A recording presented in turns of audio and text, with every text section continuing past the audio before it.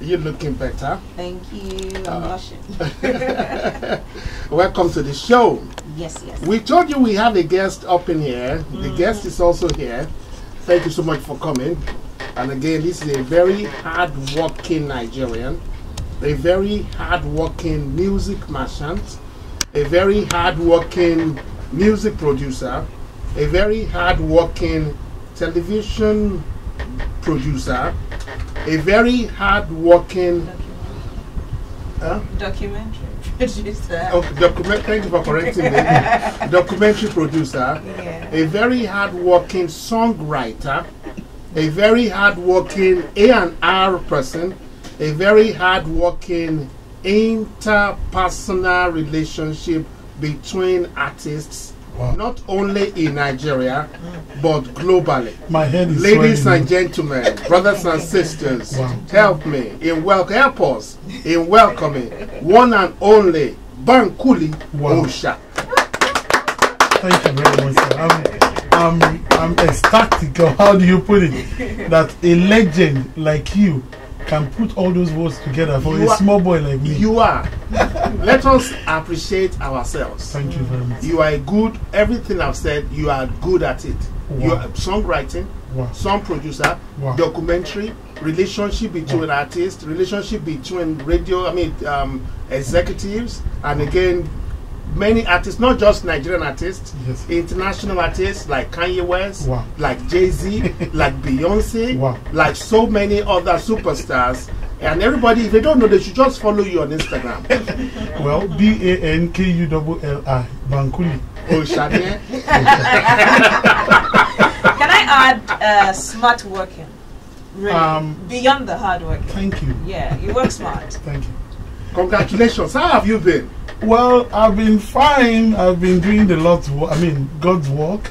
And there's something about life that we've learned from people like you. The journey continues. It's a marathon. You keep on, reinventing yourself. Yeah. And you follow your mind. You follow where God sent you to go and do the job. And you go there and get it done. And the most important part of it, for me, I believe protecting the genre is very, very important at this point in time. A lot of our musicians are getting blown up outside the world. Whiskey, Davido, Tiwa, Burna Boy. But we still need people to keep protect the genre itself. Talk about it in a positive way.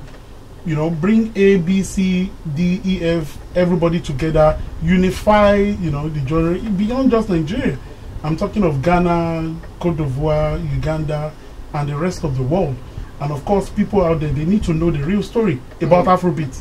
And I believe that is important for people like us and people like you, that we have to put that out to the world. And it is not just by talking, it is by your attitude and action as well. And that's what we've been doing. Talking about action, what have you been doing recently? Because with regards to, you're doing so many things, but we will be zeroing on particular segments. Yeah, I'm with you. Anyone you want to do. With regards to the album released by Beyonce of the movie, Lion King. Exactly. That's the gift album. Right. Yes. How were you connected to Beyonce?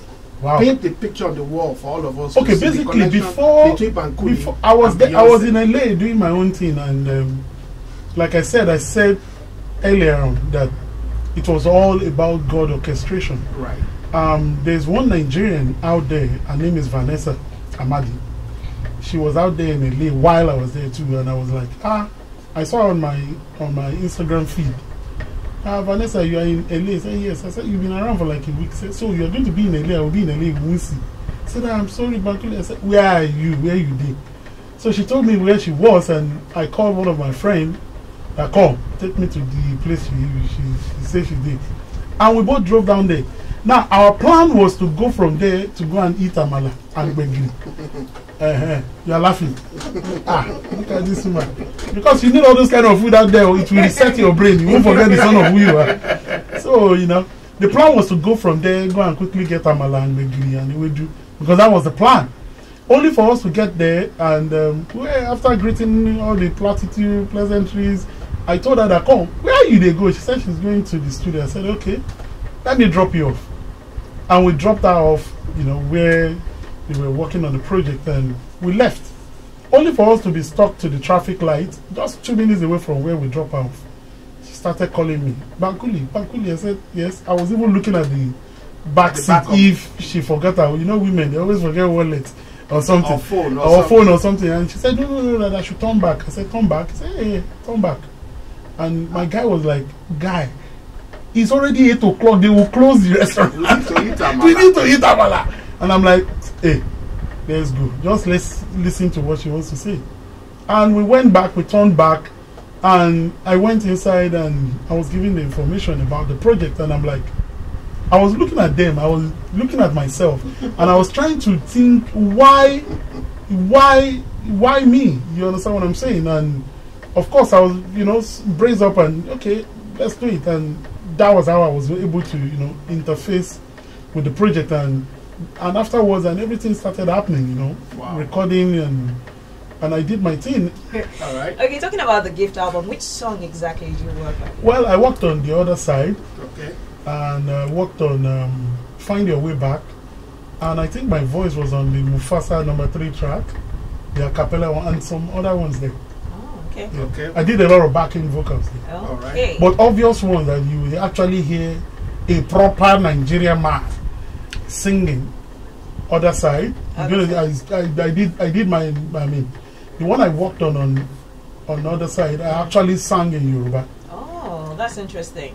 Okay, for now we'll do Find Your Way Back. Yeah, Find Your Way Back. Yeah. We'll do Find Your Way Back now. Yeah. All right. What did you say on Find Your Way Back? Skibby robo robo rebe. Hey! Hey!